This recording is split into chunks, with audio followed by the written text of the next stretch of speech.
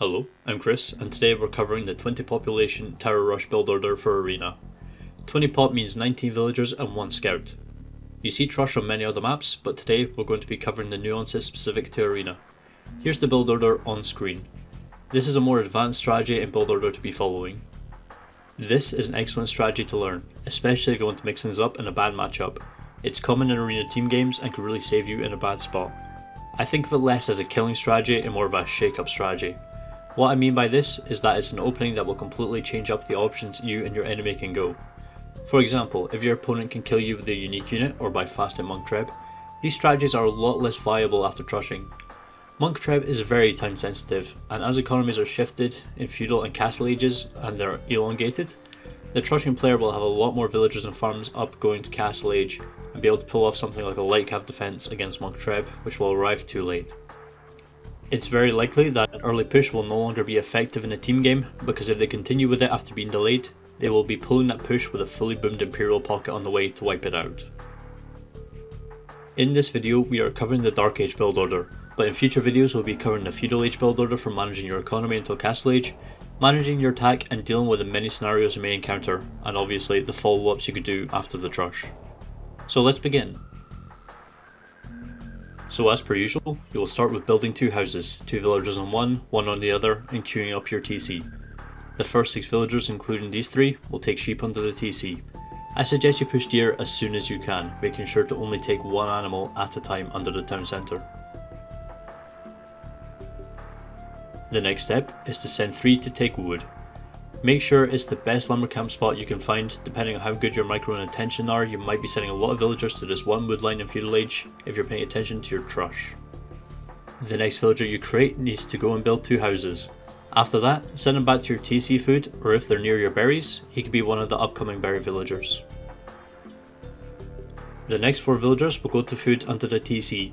You're probably going to be getting your first boar with the first of these villagers, but that depends entirely on how many deer you have pushed and your own personal timings. Bring that second boar in time for the first boar to finish. This next villager will make us 16 pop. I like to remember it's food until 16 pop before the last 4 villagers. This will go to berries to build a mill alongside sending another villager from onto the TC. We want 2 villagers on berries. If your house builder from the start was near your berries, he may already have built a mill, and you'll only need to send 1 extra villager for the 2 on berries in total. We will keep 2 on berries until a long way into Feudal Age. The next villager will go to wood for 4 in total. This is key for us to be able to afford double bid axe and the blacksmith right away for fletching at the start of Feudal Age, as well as afford towers and farms when we need them. The last 3 villagers will go to stone. It's not absolutely essential that you should send 3 and you could get by with less, but I prefer having 3 on stone from the start.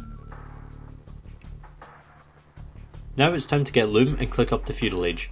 We don't really need to do anything at this point, but pre-select 5 villagers, full health villagers from under your TC, and put them on a control group to make it easier to use them when you need to. I usually send villagers forward from my TC when I'm about 25% of the way to Feudal Age if I'm going to build the first tower quite far forward, and at about 35 to 40% if it's a lot closer. Make sure you've shift queue villagers under your TC to take the next sheep in order.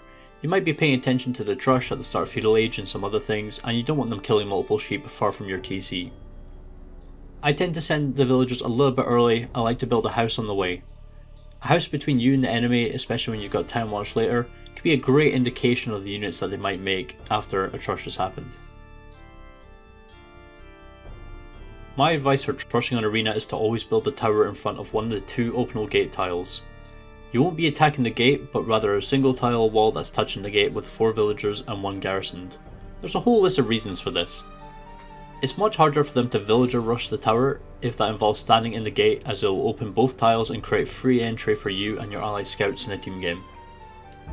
They cannot delete it, like a tile wall, without opening themselves up in a major way, making it more difficult to villager rush.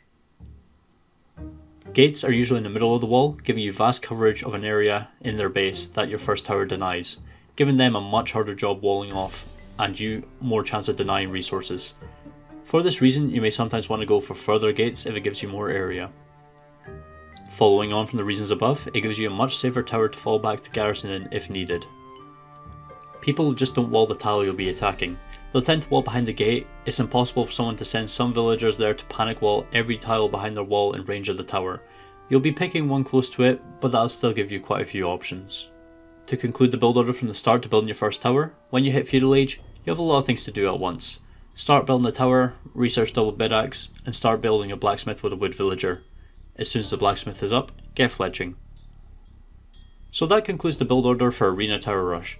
Get it perfect and you should have an easy time trushing on Arena, and while I have more guides explaining how to handle the Feudal Age coming up, there's no better way to learn all scenarios than playing it by yourself and seeing what happens. Thank you for watching this video. Don't forget to leave a like if you liked the video, dislike if you didn't. Feel free to leave a comment, and don't forget to subscribe if you'd like to stay tuned for more. Don't forget that we have a Discord. To get access to the channels, just click on the Set Rules channel and then go to the post and react with the Age of Empires 2 emote. There are other emotes for other games you could react to the post with if you would like, but you do need to actually click this to see any of the channels. The Discord is linked in the description.